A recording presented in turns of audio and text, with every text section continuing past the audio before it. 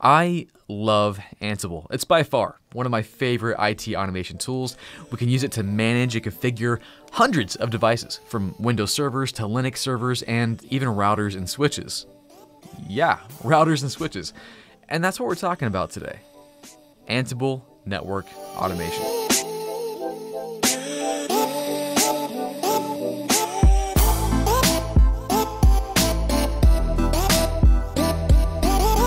What's going on, guys? Welcome back to Network Chuck. It's so good. In my last video, we talked about Ansible, an IT automation tool that requires no programming knowledge at all. Anyone can pretty much walk into this and start using it without too much trouble. And we talked about, hey, what is it? What is it for? How can we use it? We went through an example in a lab. You can check that out up here. But we mainly focused on administering Linux servers. But what about networking? I mentioned Cisco routers and switches. We can do this with Ansible. In fact, it's one of the more popular tools for network engineers, just because you don't need to know Python. You don't need to know any of that. And that's what we're doing in this video. I'm going to walk you through how to quickly set up Ansible to control routers and switches. And like most of my videos, you'll have an opportunity to get your hands dirty, your feet wet. We're going to actually do stuff on Cisco routers. You don't need a lab in your own home. There's stuff available for free thanks to Cisco Devnet. Oh, and by the way, did you hear? The new CCNP course is released on CBT Nuggets. So if you're looking at getting your CCNP, your Cisco Certified Networking Professional Certification Enterprise, training for the Encore exam is now live. Check it out, link below. It is by far the best training you can find for CCNP. Hands down. Now, I'm not just saying this because I had a hand in it, because I am on there, but we had a whole bunch of other trainers: Jeremy Char, Keith Barker, Jeff Kish, Jacob Moran, Knox Hutchinson. It's an all-star cast. So what are you waiting for? Start working on that CCNP today. You can get a 7-day free trial if you're not already a subscriber. And getting back to Ansible, I also talk a lot more about other network automation tools in that course. We cover Puppet, Chef, SaltStack, which you're required to know about for the CCNP exam now. So go check that out. Okay, Ansible, Cisco routers, switches. Let's go. First, let's set up Ansible. Right now I'm in a CentOS box. It has nothing installed on it just yet. I'll walk you through it from the ground up. First, let's do some updates. I'll do yum update -y to make sure my repositories are all updated. Whew, mine took a bit, but here we go. Next, we'll make sure we have the EPEL release installed, because that's how we can get Ansible. We'll do yum install EPEL-release -y. And here we go again. Now we wait. It's great though, get some more coffee. Hey, it's already done. And now we can finally install Ansible. We'll do yum install Ansible-y. And now we're ready to rock. Well, not just yet. We need to change one thing in the Ansible configuration file. So we'll get to that location right now. CD, etc. Ansible. CD means change directory. We're gonna go to this directory now. Let's list our contents real quick. And there's our Ansible configuration file. Let's edit that sucker. So I'll do VI as my text editor. That's the editor I'm using. Ansible.cfg. I will scroll down, probably about halfway through the document. Hard to tell though. You're looking for something called host key checking equals false. We want to disable this so we can play nicely with our Cisco devices without having to upload SSH keys, all that headache. This is just a lab, don't worry about it. So I'm gonna hit I to edit, remove that hashtag or pound symbol, and then I'll hit escape:WQ to jump out. Now, to manage our Cisco routers and switches, we need to add them to our inventory file or our host file. For more information about what that is and how that works, look back at the previous video or the course below for CBT Nuggets. Now, this is the fun part. We're going to take advantage of free access to DevNet's Cisco routers and switches. They make it freely available in their sandboxes. Let me show you how to connect to those right now. The website is developer.cisco.com. If you don't already have an account with DevNet, go ahead and set up a free account. If you're getting into network automation, this is almost required. Actually, I'm going to say it is required. Do it now. Now, the links to the routers we'll be using are below. I'll load up the first one real quick. It's an always-on sandbox, Cisco IOS XE, and here's the information we care about right about here. Host name, the port, and the login information. And then I'll pull up the second router while we're at it. Link below for that. This is another version of that same router. We'll scroll down to our information we care about. Bam, right here. Now, why are we using two routers? Well, you don't have to. You can use one router, but I want to demonstrate how we can manage configurations, enter commands on multiple devices from one spot, our control node in Ansible. Now, quick note, while these routers are available right now, and what you're seeing here is live as of the time of this recording, this could change. I don't manage this website. There might be a different version of this router. They might be undergoing maintenance. So just keep that in mind. So let's get back to our Ansible server here, and I will jump into my host file, vi host. And we're going to add some hosts right now. I'm going to go down to the bottom here where I can edit some things, hit I to start editing, and we'll add our routers. I'm going to group my routers in a group called routers using opening and closing brackets. And just underneath that, I will enter my host information. Let's go grab those. Router number 1 is right here. I'll copy that address, paste that there. And then let's grab the second one. Here is his host information, and we'll put it just below. Now here will be the main difference between accessing Linux devices and network devices like Cisco routers and switches. The difference being the variables we use to connect. So let's start defining our variables for this entire group. Opening bracket, I'll say routers is the group I want to mess with. I'll put a colon and put vars. And anything below this will be our variables for that group. Let's do login credentials first. Ansible _user, and I'll say equals, what was that username again? It was developer. And then just underneath that, Ansible _password equals, and I'll just snag that right here and paste. Another variable we'll absolutely need is the connection type, because we're not connecting to Linux boxes, we're connecting to routers. So it'll be Ansible _connection equals, and we'll put in network _CLI. We're dealing with the CLI command line interface of a network device. The next variable will be Ansible _network _OS equals. We have to help Ansible understand what operating system we're connecting to, because it could be an Arista device, it could be iOS XR. So we have to let Ansible know, hey, this is what we're dealing with.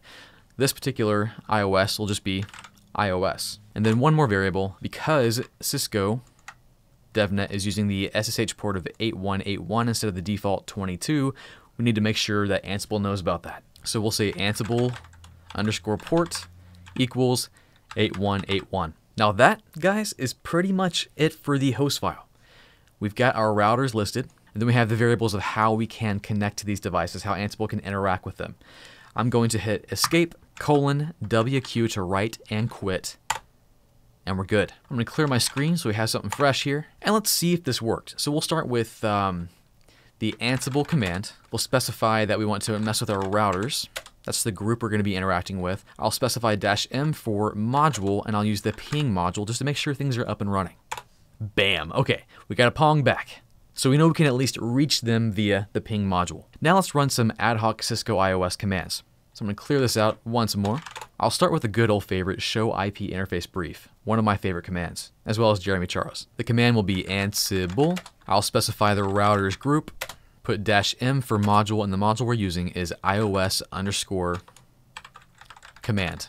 Now we'll do -a, and then we'll specify which command we're using. So then I'll do double quote commands equals single quote, and then between the single quotes I'll be putting my command. So it'll be show IP interface brief. And you can abbreviate like you normally would on the command line. The single quote to close that out, double quote to close out the entire thing, and let's see if this works. If this does work, we'll get the show IP interface brief output from both routers right here with just one command. Yes, would you look at that? How cool is that? How powerful is that? Let me scroll up and make sure I got both hosts. Yes, sir, we did. Oh, that's amazing. Powerful, right? Imagine if you had 100 devices. Just like that, you got all their information, or their IP interface information. Now, entering commands ad hoc on Ansible is cool. It's fun, but it's not the most powerful way we can use Ansible. Let's try a playbook out.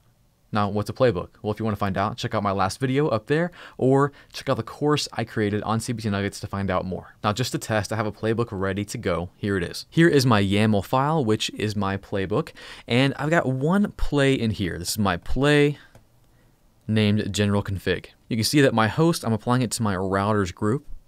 So both the routers that we put into the host file in the Ansible host inventory, and we're doing two things. The first task is we're adding a banner. And in this playbook, we're using the iOS banner module. Now, what's a module? Well, you can look back at my previous video where I talk about that, but they're basically small programs to help us apply configuration to our devices. We're using the iOS banner module to, what do you think we're doing? We're modifying the banner on this device. Specifically, we're modifying the login banner, and we're changing it to Nicolas Cage is the Tiger King. And we're making sure that the state of that banner is present. And then we have another task in this play named add loopback. And we're adding a loopback interface. We're using the iOS interface module, and we're going to make sure that loopback 21 is present. Now, I love Cisco Devnet because we're actually going to make these changes to the router. They allow us to do that. So let's do it. So to set this up, I'm first going to grab the contents of this file, all that beautiful YAML, copy it, get back to our terminal here, our server, and I'll create a new file. I'll do vi, we'll call this devnet.yml, our YAML file. I'll hit I to start editing this, and I will paste this code in there. I'll hit escape, WQ to write and quit.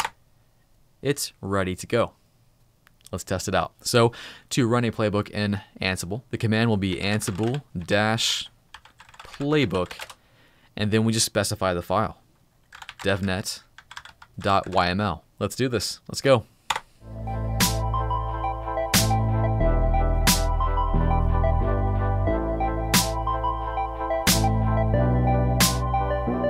It worked. Check it out. Okay, if we go back to the play-by-play here, task add banner, bam, changed on both devices. Task add loopback, bam, changed. Play recap, both are okay. We changed two things, two tasks were changed. Awesome. What happens if we run it again? Let's run the play once more. Okay, what happened? Nothing happened. And that's supposed to happen because what Ansible did is it went to both of these devices and made sure that the banner was what it should be. The state was present. It was present.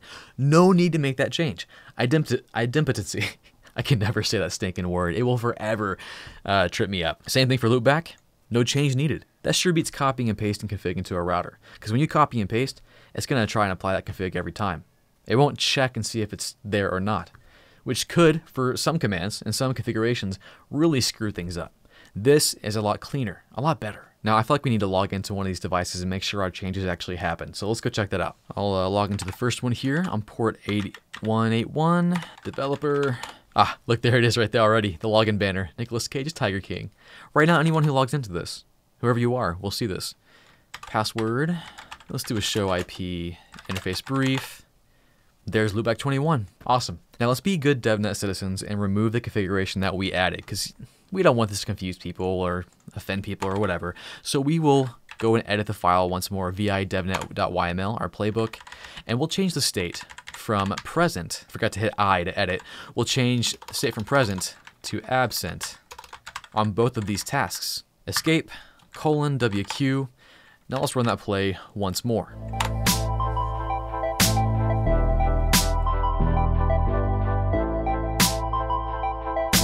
And we're done. And we can see that looking back at the play-by-play here, add banner, changed. Add loopback, no, we're not adding it, we're removing it. We didn't change the name of these tasks, but it did indeed remove. We got our information. Let's go verify on that router. We'll do show IP interface brief again. Loopback 21 is gone. We'll do show run begin banner. Yeah, and all we see is the message of the day, which is welcome to the CSR 1000V. No login banner present. Perfect. We cleaned up our mess. Now, I do want you guys to go out there and mess with this. Put in your own fun banners, maybe leave a message for the next person who logs in and does this. Again, so cool what DevNet does. Network automation with Ansible is super fun, and it's something you can kind of do right now in your network without too much effort. If you're able to follow this lab that we just did, that's awesome. The modules I showed you and the things I showed you were very basic, but there are a ton of stuff. If you go to Ansible's website, you get a full list of all the modules they have available. There's a ton of examples out there. And you can really, truly start to automate your network, and you don't have to go through the trouble of learning programming. Now, you should learn Python. You definitely need to. You know how I feel about that. But the point is, you don't have to start learning network automation. Now, as you begin to take those steps and you want to go further into this, yeah, you should definitely learn the other tools and programming and everything else. So check out cbtnuggets.com. I've got links below for the courses I've created. So again, CCNP Encore training was just released and it's awesome. So go check that out. Then we got training for DevNet, CCNA, programming, everything. We got you squared away. Well, guys, that's about it. Real quick, if you don't mind, I would love to just see what banner message you left in the comments if you did go through and do the lab. That'd be kind of fun. And let me know what you thought of this. If you liked the video, go ahead and like it. If you want to subscribe and hang out with me more, hit that subscribe button. That's all I got. Gonna finish up my coffee and catch you guys later.